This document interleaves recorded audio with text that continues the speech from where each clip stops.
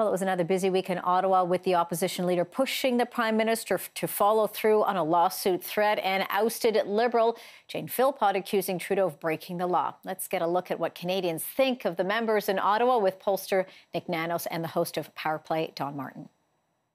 Thank you, Toronto. It's time for another number-filled Nanos on the Numbers, featuring the one and the only Nik Nanos. Hey, Don. How are you, Nick? Good. The Liberals should avert their eyes, I guess, for this first poll graphic of the week. SNC, Lavalin, looks like it's taking a bite. The question is, Don, how long can they avert their eyes? The latest Nanos tracking has the Conservatives up ahead, 35%. Liberals a few points back at 33, NDP at 17. You can see the Liberals down 7 points from the last federal election. NDP are down, Conservatives are up, Green are up, Bloc's a little bit up too. So, really? Okay. So, still, you look at that trajectory for the Liberals, not great. But the good news is they are still kind of in the race because factoring the margin of error, it's still a tight run between the Conservatives and the Liberals. Is there a number, generally regarded number on these things, where you say, okay, you've got a minority government at least? Like, is that 40% is kind of a majority territory? Yeah. Where's minority territory? I think once you get anything below 36%, you're probably in a minority territory. So right now, we're looking at, if these numbers held up, a Conservative minority government led by Andrew Scheer. Okay. Today. But that's not the election. But well, we'll probably have lots of time in September, October to talk about that, Nick. But let's move along, because apparently there was a budget last month. Budget? Was there? You're tracking public opinion on this budget. I don't seem to remember much about that. It was swallowed up like a giant black hole with SNC. Yeah, and the survey that we did with the Globe and Mail right after the budget, you can see that there's really no big bounce, no bounce at all. Even factoring, think the Liberals are at 33% nationally. There aren't even 33% of Canadians, 31% actually have a positive or somewhat positive view of the federal budget. So no big bounce for the Liberals out of this. Budgets are usually infomercials for whoever the government is of the day. Especially an election year budget. Not so much. There is just, Don, is there such a thing as too much news? Yeah, I don't know. Well, too much controversy crowded out everything related to the budget. It was, for all intents and purposes, not a big win. Neutral. I'd love to have you ask them, name one thing in the budget and see if anyone could, because they can't. Yes. I have vague memories of housing. That's about it. All right.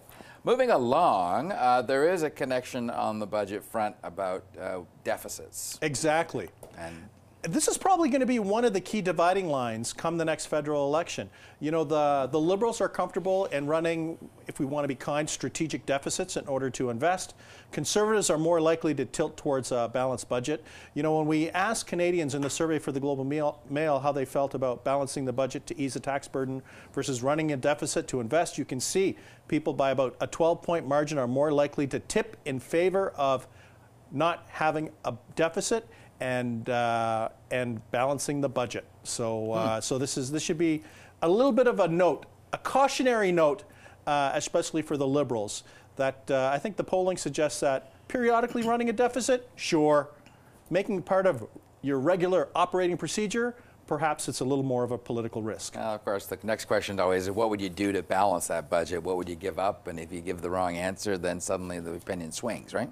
Yeah, but the thing is that for the Conservatives under Stephen Harper, although they didn't balance the budget all the time because they had the Great Recession to deal with, it was at least an objective, and that's what this is about. What should the objective be in the government? And it looks like right now, for Canadians, they're more likely to tilt towards balancing the books than running a deficit. Okay, this next graphic I find kind of interesting because I don't normally see this, and we have our chats here. What does this tell you about how the U.S. is looking at us? This is a survey or study that we did for the American Chamber of Commerce in Canada. It's of top CEOs, American CEOs in the country, and what it shows is that the appetite for American firms to invest in Canada has noticeably dropped from 2017 to the tail end of last year.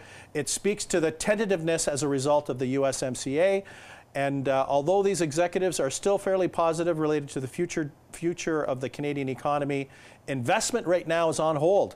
And this is why steel tariffs, the ratification of the USMCA, our relationship with Donald Trump are all big factors right now when it comes to investment in Canada. So not a big bump on the budget front. The Liberals are kind of sliding. And the investment environment, at least from a U.S. executive perspective, not very hot right now. That's setting up some gloomy news for the Liberals come the fall, because it's always about the economy, right? Well, think of it this way, Don. If we hit a mild recession, that'll be another whammy on the Liberal party trail, so to speak. All right, Nick, thank you. Always interesting. And we'll head it back to you in Toronto.